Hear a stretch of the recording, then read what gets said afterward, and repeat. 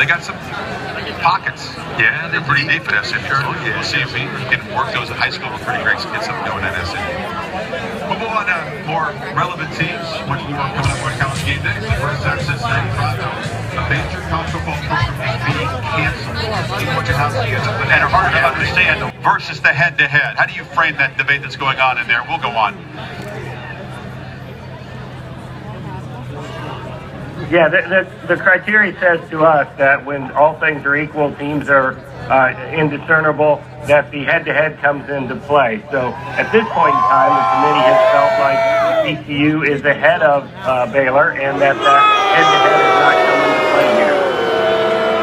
But you're using the phrase yet, and those folks didn't hear that because they were booing, but you said that it is fluid, it is different than the poll, so it's likely to be the liveliest conversation, would you say, if both TCU and Baylor win from this committee, do you think, later today?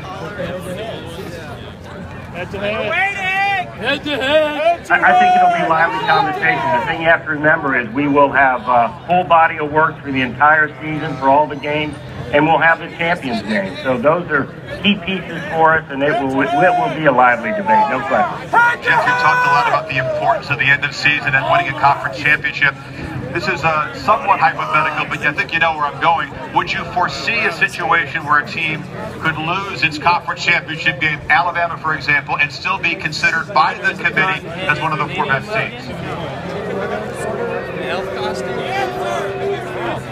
Well, again, that depends on what else happens in these championship games. So I would say it's not impossible, but it's hard for us to project out without knowing the other results of other games. Absolutely. That's a fair answer. And if some of those teams do stumble and Alabama stumbles, that'll be a big debate. Jeff, you know you get a big job ahead of you. Thank you very much for your time this morning from Grapevine, Texas. All right, guys, what do you think? I mean, pretty much as much as we care. I think that's where the door that's where the momentum started to swing in their favor here at Baylor. And then I think they hurt themselves last week. One thing to remember is I hear all about this as American, head-to-head matter. One thing to remember about that, in 2008, when OU played Texas and OU ended up losing to Texas, the final vote by Art Riles, now he said he didn't vote. This is coming, Art Riles' vote had Texas at number 5 and Oklahoma at number 1. So, and Texas beat them. So, we can talk all we want about head-to-head, but that was a different set of circumstances.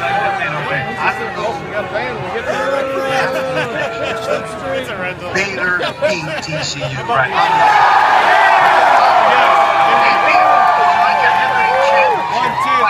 One guy beats the other guy, he's the heavyweight champion, right? Yep. That's it. No, what I don't understand is why are they waiting for that to kick in? Yeah. When Alabama sat at number 5, Mississippi State was number 1, and they beat Mississippi State. They didn't keep Alabama at 5; they moved them up to number 1. So why are you waiting now to use this? Resume's not set, and the resume's not even close. That's why they're not close right now. Well, that shouldn't matter if you're just going week to week. You've still not been at it near as long as I was. Just be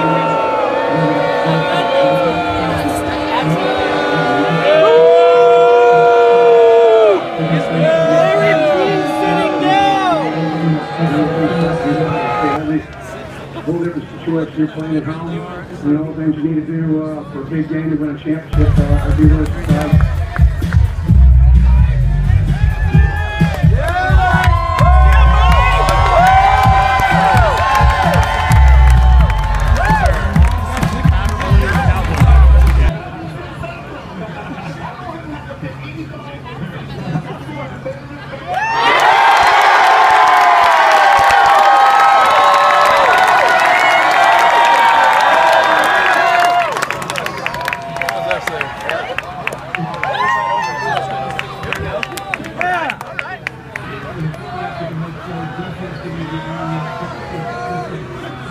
Personal